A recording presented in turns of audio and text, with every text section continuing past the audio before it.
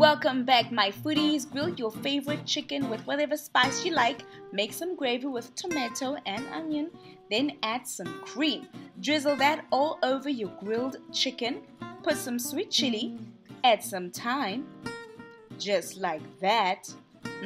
Already looks good, and bake that for 15 minutes.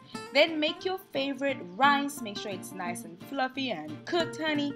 All you have to do is to shape it like this. You can even use a cup. 1, 2, 3, and voila. How cool, right?